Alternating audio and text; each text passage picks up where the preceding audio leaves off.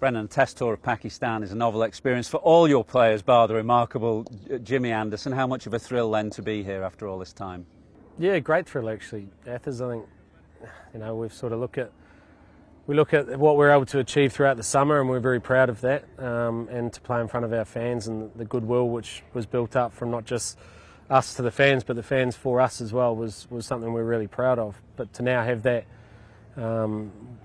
tested overseas in extreme conditions and in a country which has been starved of Test cricket for so long, when they're so passionate about the game as well, is going to be one of the greatest challenges we could ever ask for, and we're super excited about it, and I'm sure it'll be incredibly well supported right throughout, which again we're proud of because we want to play in front of the big crowds and play and have Test cricket being such a prominent sport. So again, that's a great opportunity. And do you feel that obligation, given the absence? I mean, it's 17 years since England have played here, so do you feel an obligation to show Pakistan supporters what this team is about? Yeah, absolutely, we do, and we want that. That's something we'll take head on. We'll take on that responsibility. We'll try and play entertaining cricket, and we'll try and ensure that the series is enjoyed by not just the people of Pakistan, but all those around the world as well. This country has not had their heroes play in front of them for a long period of time. Probably not since your days. It was Wasim and Waqar and Imran Khan and the like. There's been a generation which has missed out on watching their heroes. So for us to be able to play a part in that and have Test cricket back here is something we're really proud of. I mean, it's unusual, isn't it? Because players tend to visit the same destinations all the time now, and this will be new and new for you. I mean, I did look at your record. It's shocking. You had 4 or 5 ODIs here, and you seem to be batting in binary, if you don't mind me saying. That was terrible keeping as well. But thanks for bringing that up, Athens. It's a good thing I'm not up for selection, I guess. But yeah, no, it wasn't a great experience from a playing point of view. But one thing we've talked about actually is because there hasn't been a lot of cricket here recently, let's be a little fluid with our plans around conditions and that as well. We've got a bit of an idea, but let's not get too stuck in our preconceived thoughts. Let's just be present in the moment, be where our feet are and play what is given to us. And if we can do that, I'm comfortable that we'll still make some good positive decisions in the moment. England have found it a very tricky place to come and win Test matches. Only 2 Test wins in England's history. Any kind of analysis of why it might be such a difficult place to come and win? No, look, I haven't really screwed down on that. We're sort of just, we've got a style that we want to try and exhibit, and we know that it won't necessarily be as easy to do constantly here in these conditions. But there'll be times where we can put pressure on the opposition. There'll be times where we'll have to absorb it a little more often. That's kind of our mantra. What's been before, you have a massive amount of respect for, but you also don't want to be too bound by that. You don't want to be bound by it. Yeah, you don't want to be sort of stuck in past results. You just want to live in what our next challenge is, which is over the next 3-4 weeks. Can I talk about one specific challenge here, which is going to be the kind of slight return to the claustrophobic feeling that players had in the 2-year COVID period? I mean, much of your success last year was about bringing a sense of freedom and enjoyment, and you did that by making training relaxed at times, encouraging players to play golf, have barbecues at each other's houses. All that is going to be very difficult to do here because the players will basically see that narrow corridor between hotel and ground. How much of a challenge will that be? Oh, it's a really good question, Athens, to be honest, because that's exactly what we kind of identified throughout the summer as this team, because now the split formats as well.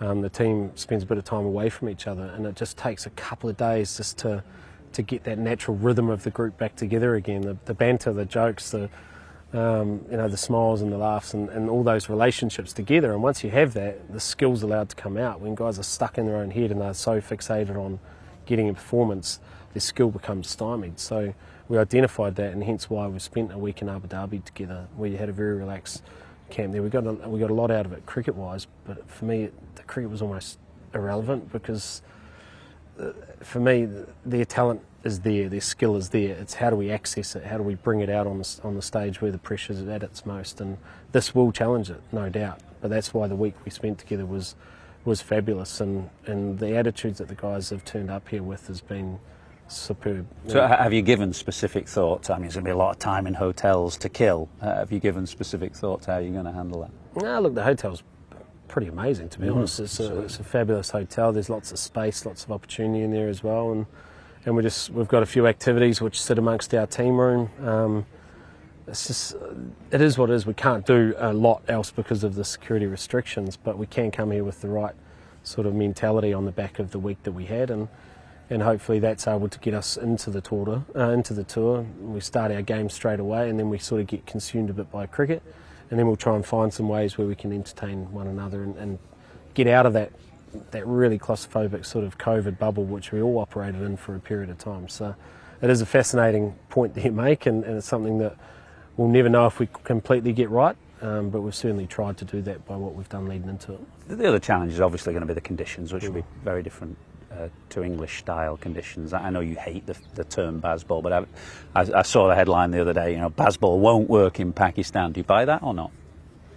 We'll find out. I mean, look, I think the style that we want to play is positive. We feel it's an obligation we have is to ensure that we entertain those that turn on the TV, that pay their pound or their rupee, and they want to watch Test cricket. They've got so much choice out there now that we need to be able to captivate them, and hence why we want to play the style that the skipper has led this side with. And it doesn't change as such the conditions you go to. There might be slight tweaks. There might be times where we have to absorb it longer, and then there's times where we're asked to put pressure back on the opposition for longer as well. So there might be some subtleties and nuances in that, but the overall mantra can remain the same. And given the situation, when the game's on the line, when the moment's big, be positive. Take the option. If we get beat, we get beat. But be positive and be aggressive. If Pakistan's good enough to beat us in those moments, then you shake hands, you move on, you smile on your face, and you say, you know what, well, we need to get a little bit better. But at least we bought the game that we want to play, and gives us the most amount of satisfaction. We're a couple of days out. The pitch got a bit of green grass on it yet. It might not have on Thursday morning. We'll wait and see. I mean, perhaps less so than India and Sri Lanka, spin maybe won't play quite as much of a role here in Pakistan, but in the subcontinent it always plays a role. And you've brought a teenage leg spinner, Brendon Ahmed. How much have you seen of him, first of all? I haven't seen a lot of him, to be honest. There was obviously when his name was brought up, a while back his name was brought up, and a couple of guys mentioned that he might be someone that we need to look to get into the system earlier rather than later, because he's got natural flair and talent across all three disciplines, and you're not sure sometimes if you let that sit outside the environment where that then will go.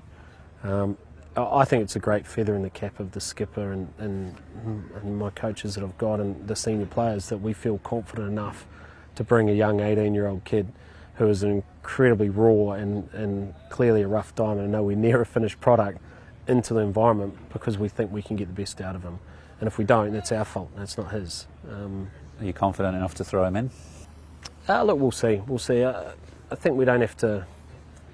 We've got a very good squad. We've got lots of options, very good squad. We've got two white ball players. One of them is arguably the most exciting white ball player in the world, and Liam Livingstone, who's desperate to be a part of this side, which is another feather in the cap in a similar sort of role as what Brown is. Whatever happens, if given an opportunity, he won't put in a performance which would be his best performance of his career, but it could be a performance which certainly makes a contribution to us. But his best days are certainly in front of him, but it's nice to have him in the squad. You mentioned Liam Livingstone there. I mean, you look at that middle order, Brook, Duckett, who may open, Livingstone, Jacks, they're all multi-format players. I mean, a lot of people are saying that the game is diverging ever more drastically between red ball and white ball. It seems to me that you're quite keen to keep your attacking players in all formats for as long as possible. It's tough to play all three formats, but you want to drag them into Test cricket if you can. Yeah, ideally, yeah, definitely, because they're some of the most skilled players in the world, and they can do things which allow us more opportunity to be able to apply pressure to oppositions and ultimately win games of Test cricket.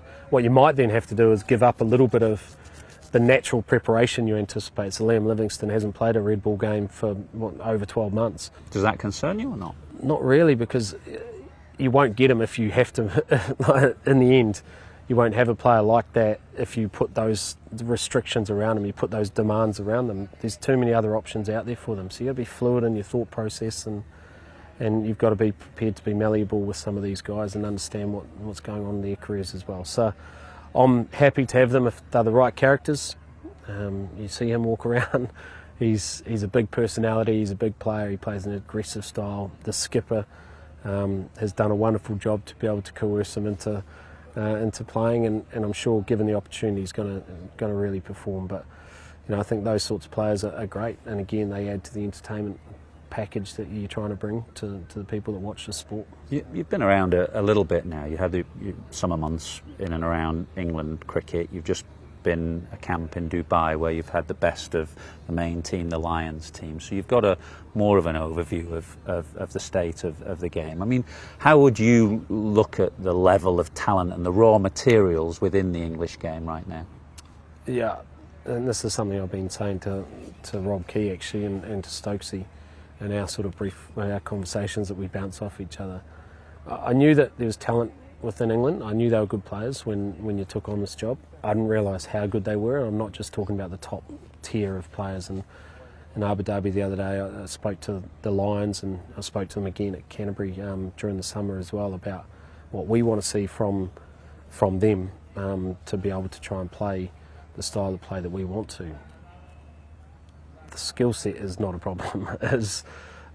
It's unquestionable how good these players are. It's how to access that skill. It's how they are able to allow that skill to come out. It's the environment allowing that skill to come out for them to be able to perform at the highest level. So I have a huge amount of confidence in the players, not just at the top level, but also those who sit underneath. It's about us now, and the challenge for us is trying to keep the noise away, trying to keep the task at hand, and trying to bind and gel this unit to allow that talent as an entire unit to come out and win games of cricket. You're saying the pipeline is good, but there's a lot of people some within the organisation that employ you, would like to change it fundamentally. Does that surprise you? Yeah, I haven't read too much about that stuff, to be honest. It's just other people in positions to do that, and they have their reasons for making those decisions. I just look at what my role is, what my task is, and I feel very lucky with the players that we have bouncing around the scene. So I think sometimes we will or want players from everywhere else. We see a Jasprit Bumrah or an Ashwin or a Kane Williamson. You see these guys and you go, I wish we had one of them. Well, you know what, we've actually got them.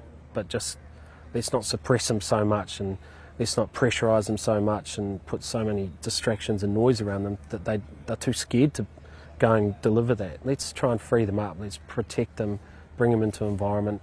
And if we can get that skill to come out, then we've got our very own world-class players. You were quite new to the job and quite new to test match coaching, or very new. Brand new. And you've had a bit of experience now. I think a lot of people have the image of you as a coach as somebody who perhaps just likes a big cigar, sits back and tells them to go and play a few shots. Is there more to it than that? I don't mind that as well. Look, to be honest, I don't know what sort of coach I am. I don't really know what a coach is as such. All I can be is authentic, and all I can be is I love people, and I love seeing talent flourish.